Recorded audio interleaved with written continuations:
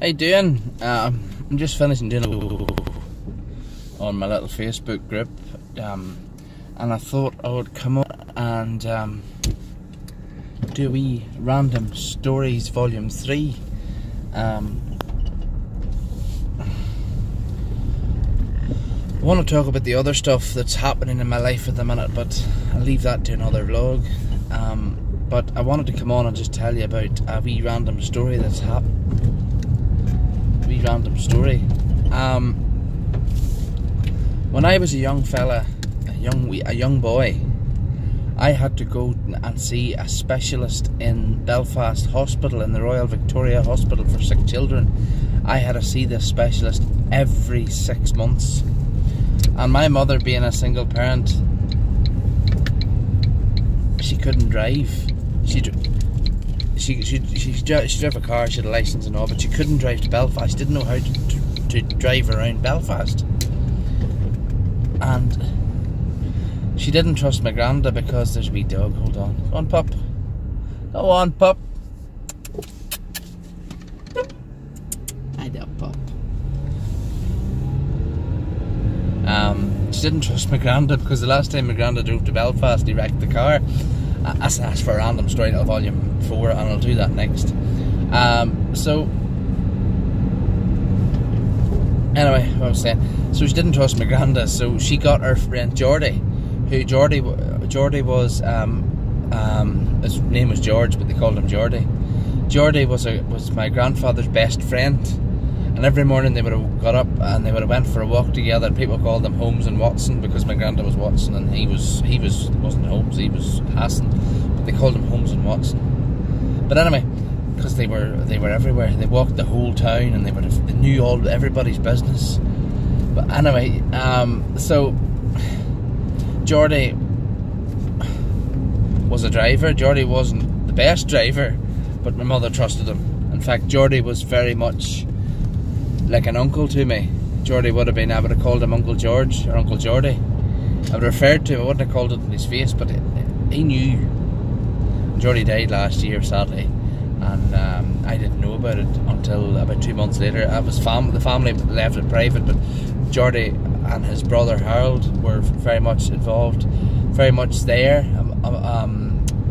all through my childhood.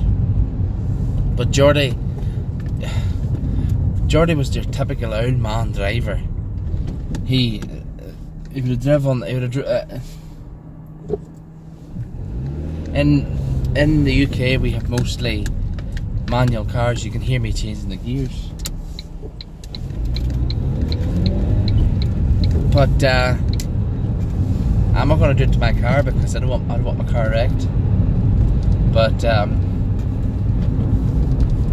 Geordie rode the clutch. I'm not going to do it in my car because I do not want to get a new clutch cable. I really don't want it. But he would have revved the car and he would have, how long to say after it, as he was driving, and he was hilarious, you know. And he would have conked out in the middle of a roundabout. Well, one day, this video's gone longer than the other random videos. This camera's very bright. It's good lighting today.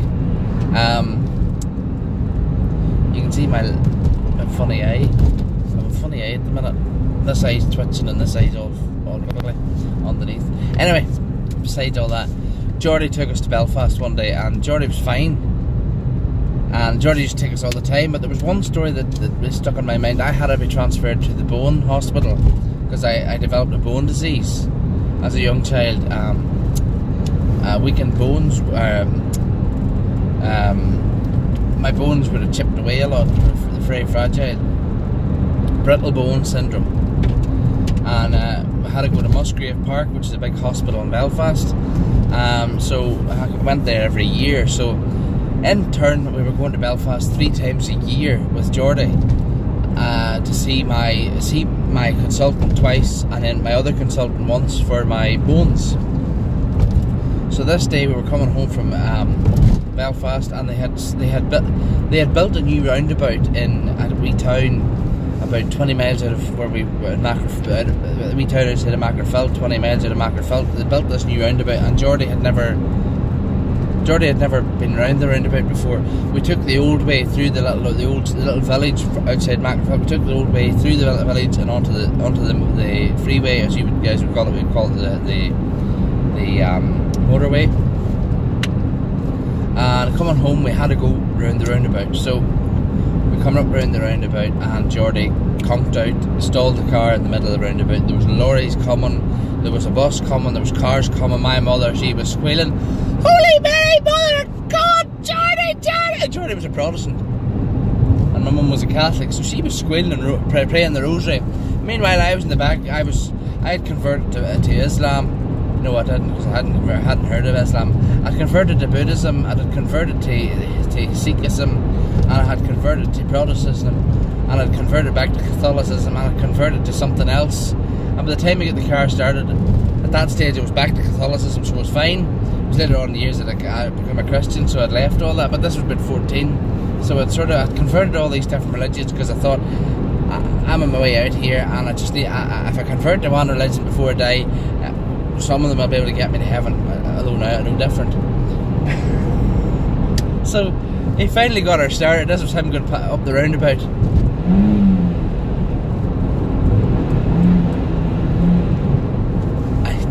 Sorry, Freddie. Sorry, Freddie. Freddie's my car, by the way. So we went off like a flump, way up the road, flying, and Geordie, he was laughing his head off, as if it was a normal day's business.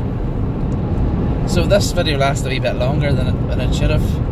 But anyway, I will see you all for Random Stories Volume 4. And I forget what I was going to talk about Volume 4. But anyway, bye bye. Oh, yes, I do now. Bye bye.